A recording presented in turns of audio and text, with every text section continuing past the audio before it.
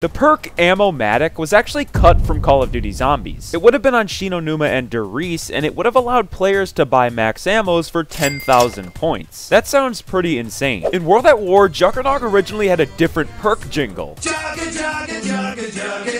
I don't know why this one was cut, it sounds pretty cool. There's plenty more cut things in the rest of this video, including entire zombies maps cut and a crazy boss zombie that never appeared. Let's continue. The power station from Transit was supposed to be its own survival map. The map selection icon is still in the game, they just covered it up with a bunch of fog. Tough Brew was a perk that got cut from Zombies. It would have released in Black Ops 1, and there's two things that it could have done. It could have doubled the player's bullet penetration or given explosive damage resistance. One more perk cut from BO1 was Candelier. It would have given the player extra reserve ammo like how Bandolier Bandit works in Black Ops 4. There was an entire map that got cut from BO1 called Temple of Doom. This name was found in the files of the Escalation DLC, which actually released the map Call of the Dead. Speaking of cut maps, in Black Ops 4 there was supposed to be two more Chaos Story maps. One was called Morocco and the other was called Russia. There weren't many details about them, but having more Chaos maps would have been pretty cool. Something else cut in BO4 were zombie factions. The four factions were called Bloodfaith, Temper Snowy, Dust Spawn, and the First Legion. They would have allowed players to complete challenges and earn exclusive rewards like calling cards or cosmetics. A trap called the Chopper was supposed to be in Der Riese. To me, it sounds like it would have looked something like this, but we'll never really know. The M2 flamethrower would have made a return in Black Ops 1 before it was cut. In-game files suggest that it would have been on 5 and Kino der Toten. Another cut weapon in Black Ops 1 was the Sabertooth. This was supposed to be a chainsaw which would have had a magazine size of 999 and a reserve size of 999,000. This probably means that it would have used gas and burned through the ammo number quite quickly. Pronade was a perk that also would have released in Black Ops 1, but it got cut and combined into PhD Flopper. All it would have done was allow the player to prone quicker, so we're probably not missing much here. Boom Juice and DPT Boom, however, were two perks that also got merged into PhD Flopper, and they were a little better. Boom Juice would have given the player explosive rounds, and DTP Boom would have done the nuke explosion when prone. Both sound kinda OP if you ask me. There was supposed to be a zombies map set in Paris, but it was scrapped and later reworked into the map Moon. The evidence of this is in the files because Moon's name is zombie_Paris. There were two different game modes that would have been in BO2. The first one was Race. Kill the necessary amount of zombies to open your door and progress to the end. First team to make it wins. It would have taken place in the transit tunnel, and it sounds pretty fun. The second one was Meat. Grab the meat and throw it. Zombies will only attack you if your side has the meat. Don't die and you might just win. This one would have been on Town, but it sounds a little weird. Sal, Finn, and Billy had cut announcer quotes in Mob of the Dead. Take a listen. Carpenter, double points. Insta-kill, max ammo. Kaboom! Fire sale! Speaking of Mob of the Dead, originally there was going to be individual Easter eggs for each character, but the idea was later scrapped. There were supposed to be character outfits in Black Ops 3. It basically just would have been skins for the three zombies crews in the game, the Shadows of Evil, Primus, and Ultimus crews, and they would have been unlocked with XP. Also in BO3, there were going to be zombie difficulties. Survivor would have been the easiest, Hunter would have been medium, and Exterminator would have been the hardest. This sounds pretty cool because one thing that BO3 is missing is a difficulty slider, whereas in BO2 and BO4 there was always some way to customize your difficulty. Liquid Divinium used to be called Let It Ride tokens in pre-alpha BO3. Thank goodness they changed this because Let It Ride tokens doesn't really roll off the tongue too smoothly. Gobblegums were also going to be called something completely different. It would have been Mega Chew Bubble Blast or Bubblegum Buffs. And again, thank goodness they changed it. There were also a few Gobblegum ideas that got cut. Brainiac, Center of Attention, Firestarter, Melee Master, and Toxic Vindicator. There's no information on what they could have done, but more Gobblegums could have been cool. Liquidity was a BO3 perk that got cut early on. It would have allowed the player to swim faster in water, and specifically in Zetsubo no Shima. It was probably cut because they realized that there wasn't that much swimming in Zetsubo where a player would need a perk for it. Honey Business was an alternate ammo type supposed to be in BO3. It would have been very similar to the multiplayer Bees specialist weapon called the Hive. For Revelations, there's announcer lines for Dr. Monty and the Shadow Man, but they never appeared in the game. Take a listen. Kaboom! Double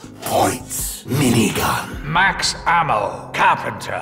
Insta-kill. It would have been cool to have them as announcers. In Black Ops 4, there was a grief mode planned. Presumably, it would have been like the BO2 grief mode where teams fight to be the last one standing, but who knows for sure. Juggernog was actually cut from Black Ops 4 Zombies because Treyarch wanted to eliminate crutch perks. It would have increased the maximum health by 100, and maybe solved some issues that some fans had with BO4. Speed Cola was also cut for the same reason as Jug, but community backlash made Treyarch put it in the game as a secret perk if a player had all 4 perks bought. Players were also going to be able to craft their elixirs and talismans, similar to the Newton's Cookbook in BO3. That definitely would have been nice to have. This new boss zombie was also intended to be in Black Ops 4, but it got cut for unknown reasons. It looks like it could have been this huge Hulk-like zombie, but little information is known. There was also supposed to be more seasons in BO4 and a second Black Ops pass. There was going to be 6 new seasons, which is basically year 2 of Black Ops 4, and presumably 4 new zombies maps. If this happened, that would have been crazy. There was also supposed to be something called Treyarch Custom Mutations. It would have been weekly custom settings released by Treyarch, and player progression, challenges, and Easter eggs would have been enabled. This would have been a cool feature because normally custom mutations make the player get no progression. Cold War Zombies almost had custom mutations similar to how Black Ops 4 had them. It looks like the players could customize their game rules how they wanted, which would have been pretty cool. In Call of Duty World at War, there was only 3 DLCs, but a 4th one was planned and then cut. It was supposed to be Kino der Toten, but Treyarch determined that it would have released too close to Modern Warfare 2, so they pushed it back to Black Ops 1. The map 5 was supposed to have the Wunderwaffe and Hellhounds, but it instead got the Pentagon Thief and the Winter's Howl. A pretty good upgrade overall. The jet gun was originally going to be upgradable. It would have lasted longer and done more damage. This would have been huge because it probably would have made the jet gun not break after 10 seconds of firing it. Richtofen's head was supposed to be a power-up in Grief. It would have been a throwable and would have been able to be stuck to players, and whoever it was stuck to, the zombies would chase that player. Transit had a separate version made that was set before Moon, meaning before the Earth was blown up. This version would not have had fog, the denizens, or a bunch of lava. The baby gun was going to have 4 alternate power sources. This image is the only evidence that there is, and not much is explained about what it could mean, but it looks like it would be pretty cool. There was an unreleased Pack-a-Punch jingle that was actually way longer and told a full story. Take a listen. Make amends.